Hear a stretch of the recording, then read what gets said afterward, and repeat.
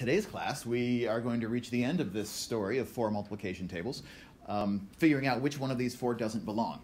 So just as a refresher, you had these four different structures that we looked at in the activity last week.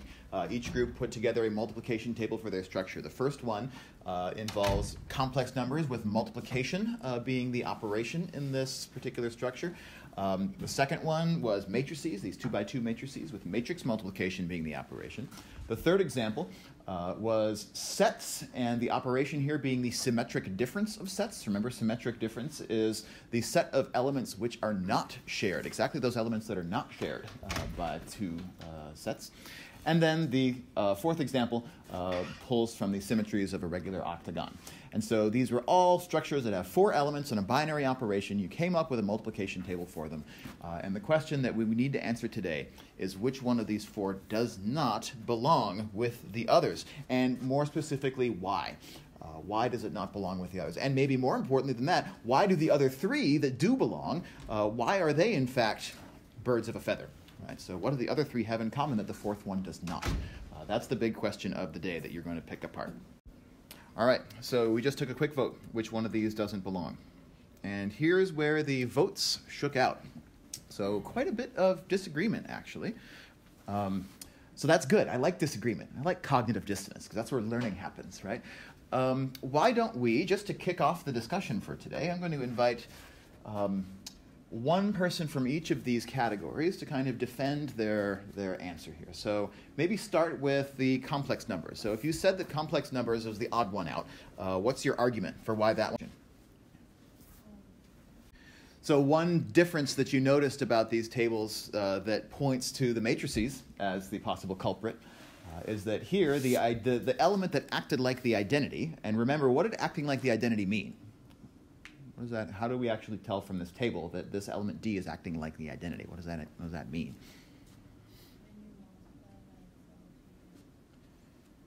Yeah, when you multiply by this D character, it leaves anything that it multiplies unchanged. So D multiplied by A gives you A. D multiplied by B gives you B, and so on. And so you saw this column and this row in that table that were identical to the list of the elements that they're multiplying by in the first place, A, B, C, D. And in the matrix table, that happened to be the fourth row and the fourth column. In the other three tables, it was the first row and the first column. So there is a potential argument for the matrices being the odd one out. Are there other arguments for why matrices are the one that doesn't belong? Or is that what everyone that said B was queuing in on?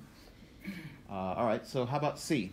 What makes the set symmetric difference the one that doesn't belong, Grace? If you multiply anything by itself, the results in an empty set are the same thing. And if you do that with any of the other ones, it's not the case. It results in different answers. So anything times itself, let me make sure I get this right. Anything times itself is the empty set? Yeah. And then that's not the same for the others. Okay. Are there other reasons why the set symmetric difference might be I noticed that odd one out? the diagonals were the same element, which was an empty set. Okay. So let me get these back up on the screen. So when you say both of the diagonals, so another difference you noticed was that there were two. All right, in the other examples, there's one diagonal full of elements that are equal. So r to the sixth, these ones in that example, it looks like all the a's going down the diagonal over here. But the table in the middle looks like it has two different diagonals that all have the same elements on it. Okay. So in this table, there's a symmetry across this diagonal, right? That any element on one side of that diagonal, if you look on the opposite side of that diagonal, you get the same entry in the multiplication table. Is that true for these other structures? Well, not quite, right? If I were to draw the diagonal down the center here, well, so this one here and that one there are equal. This I right here lines up with that I over there. We could do these matrices. We can check this over here, r squared, r squared. Here's an I in the same place that, where is that other one? This would correspond to this I over there. So actually, I would say that all four of these tables have that property. Let me just ask the question. all four of these tables are symmetric across the diagonal. Why?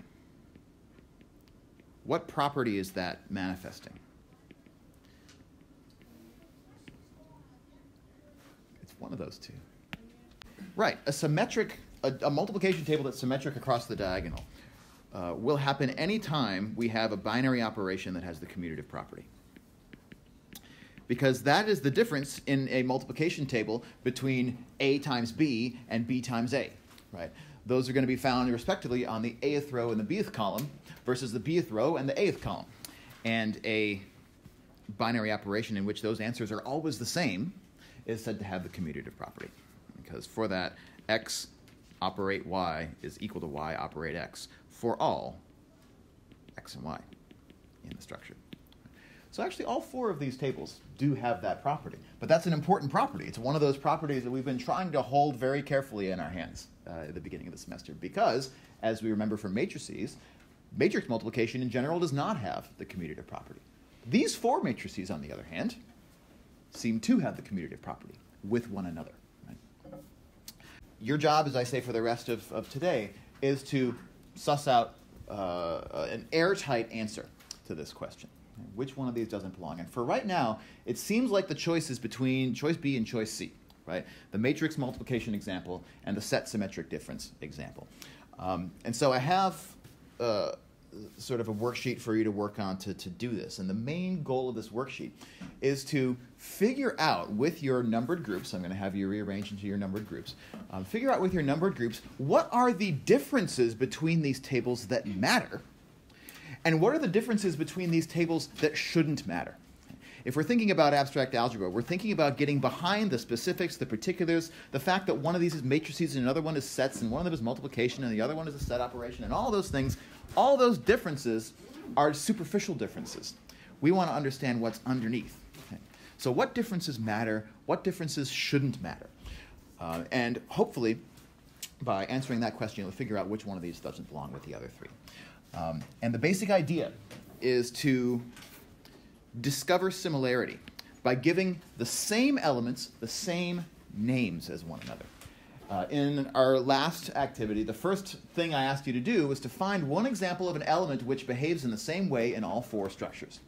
And you keyed in right away on that identity-like element, right? That each one of these had an identity-like element. It was 1, the identity matrix, the empty set, and the I over here.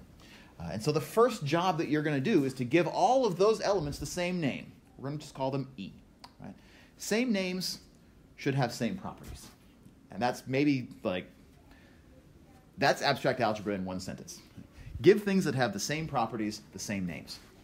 And let all the other superficial differences not matter. So if you name all the identity-like elements E, I also asked you to find another element that behaves in the same way in all four of these structures. Give all four of those elements the same name. Call it, I recommend, Y here. And so that makes the other elements X and Z. See if you can figure out how the other elements correspond, one with another across these four structures, and you'll have your answer.